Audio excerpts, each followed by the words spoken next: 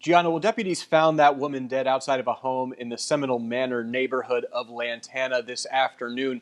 Now, deputies say that she was found dead after what they describe as a domestic situation. Now, the scene cleared just a little while ago, but here's a look at the area earlier. Several deputies, forensics units, and detectives were on scene trying to get to the bottom of exactly what happened. Investigators say that this all happened just after 3 this afternoon. Detectives from the Violent Crimes Division are still working to find out what the motive was and what else led up to this homicide. Now, investigators have not shared how the woman was killed or any information about the man who they say killed her. The woman who died has not been identified. Now, if you have any information about this, you're urged to call the Palm Beach County Sheriff's Office.